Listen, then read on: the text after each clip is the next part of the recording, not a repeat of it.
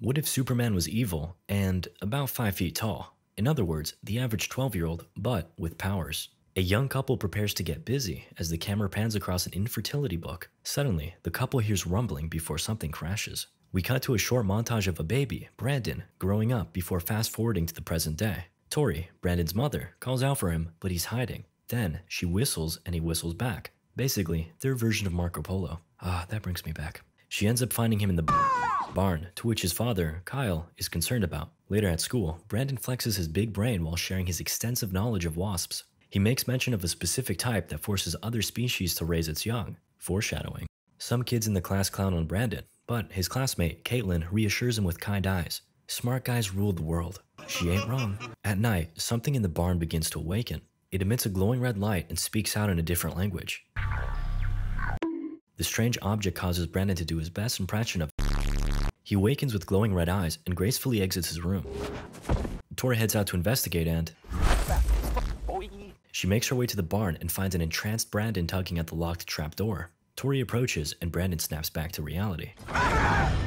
The pair return home and baby Brandon gets tucked into bed, though the chants continue. Kyle inquires as to what happened and Tori twists the truth. Oh, he was just sleepwalking downstairs. The next day, Brandon and his dad have a chat. You know, son, when you were an annoying little baby, I used to give you candy to shut you up. Did it work? Yeah, you turned out alright. I wish you wouldn't donate to Twitch streamers, but what can you do? Kyle heads out to the store and tasks Brandon with mowing the lawn. While trying to get the engine started, Kyle nearly launches the mower into orbit. Ring ring, Jeff Bezos would like to know your location. Kyle inspects the mower and stares into the spinning blades. The chants from last night take his mind hostage as he inches his hand closer and closer.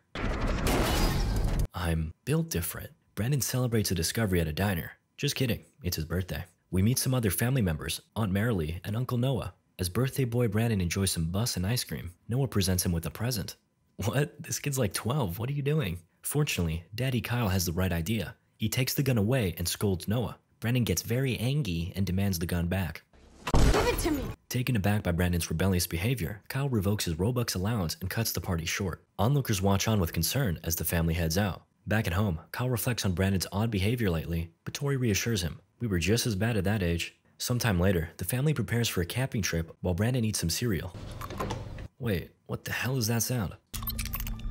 Meanwhile, Tori snoops around Brandon's room and Kyle joins in. They find some interesting, or rather, inch-growing images. Wait, I can't fap to this.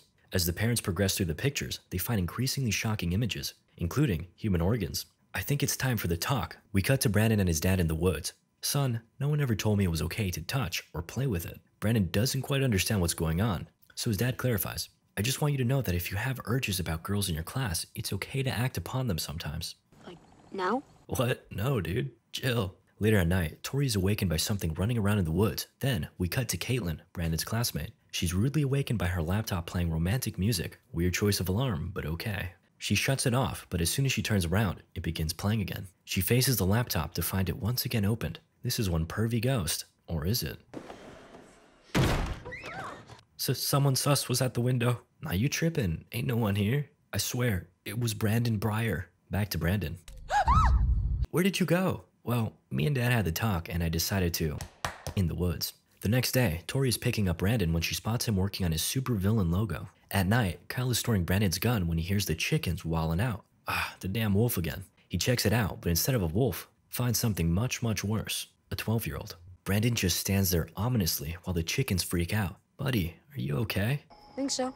Okay. We cut to later in the night. Kyle is awakened by the harrowing sounds of screeching chickens and goes to check it out. Oh god.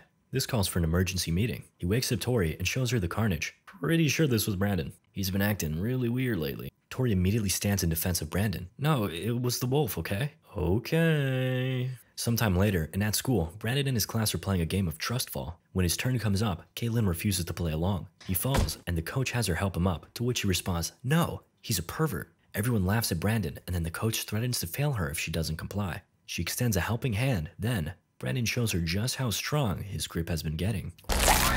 We cut to Brandon in the principal's office. Erica, Caitlin's mom, demands he be arrested for what he did. Though, the sheriff explains that won't be happening. Instead, Brandon will be suspended for 2 days and will have to undergo sessions with the school's counselor, which just so happens to be his Aunt Marilee. Erica also shares that Caitlin saw Brandon in her room, though no one believes her. Later at home, Tori reveals to Kyle that when Brandon was sleepwalking the other night, he was actually in the barn. Fear immediately overcomes Kyle. Did he find it? No, but he was tugging at the door. It's like he was drawn to it. Kyle reminds Tori that while he may look like us, Brandon is built different. He's never been cut or bruised, and now he's hurting people. Meanwhile, the voices have invaded Brandon's mind again. The 3-word chant repeats over and over as he decodes the first word. Take. I wonder what the full message could be. The suspense is killing me. Tori does some research on the night of the crash. But why though? You were there.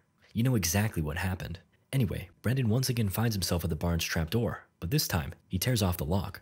Tori spots the light show from the window and finds Brandon hovering while repeating the alien mantra. Take the...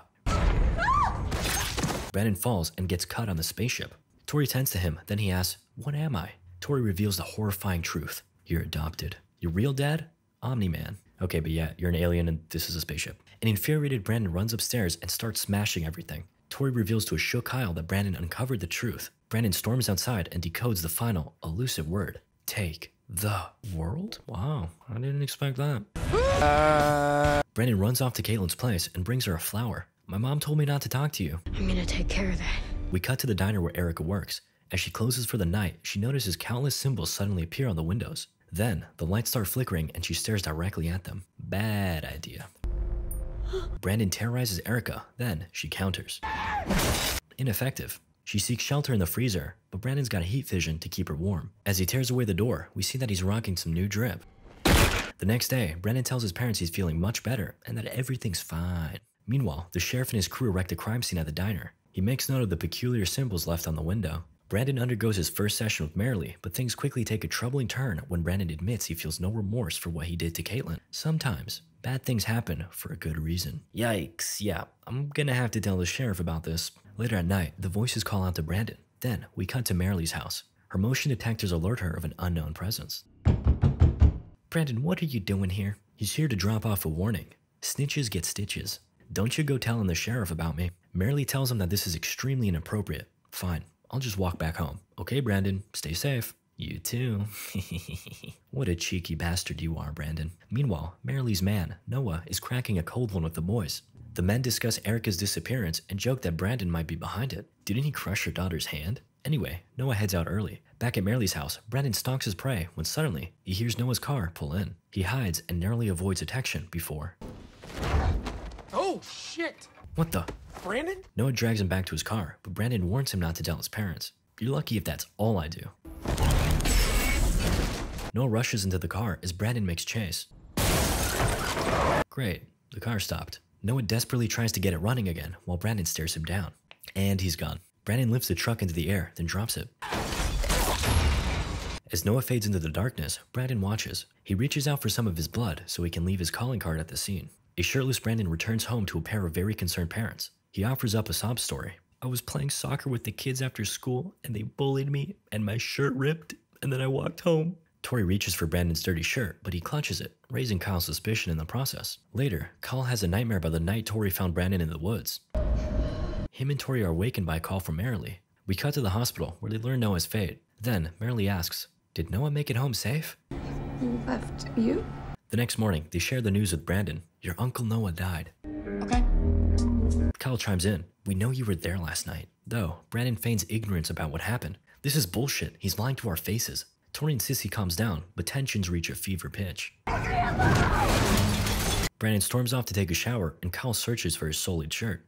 Oh my god, it's blood. He takes the evidence to Tori, but she continues to live in denial. You're blaming our son because you feel guilty about letting Noah drive home drunk. Meanwhile, the sheriff looks over the case and spots a familiar symbol. We cut back to Kyle, who's reminiscing about the days when his son wasn't a superpowered psychopath. Later in bed, he reassures Tori that all Brandon needs is some love. I'm gonna take him out on a little trip, just me and him, remind him that I'm still his dad and I care about him. The next day, Tori bids farewell to the both of them. After they leave, the sheriff arrives and questions Tori over the strange symbol he uncovered. Kinda looks like two B's, doesn't it? Brandon Breyer, perhaps? Tori's mood turns sour and she sends him on his way. Though, she can't deny reality any longer. She runs up to Brandon's room and finds a notebook, revealing the symbol along with several horrifying sketches. Meanwhile, Kyle prepares to do what needs to be done as Brandon inspects some deer tracks. Aw, shit. Brandon takes to the skies and dons his iconic fit. Kyle pleads for his life, but Brandon's not feeling particularly merciful.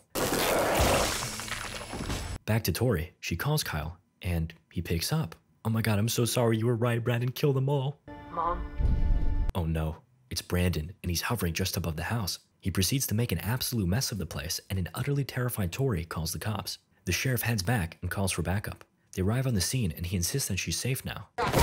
Next up, the lady officer. Okay, this one's pretty funny, don't lie. Tori hides under the bed before hopping out the window. She makes her way into the barn, then touches the spaceship. It begins to flash red, revealing what remains of Erica in the background. You know how in science class you do that thing with the frog? Yeah, just imagine that. Tori arms herself with a piece of the spaceship, then whistles for Brandon. He whistles back, and she finds him. They embrace, and Tori lets him know that she still believes there's good in him. I wanted you good. That's a little too late, my guy. Oh geez.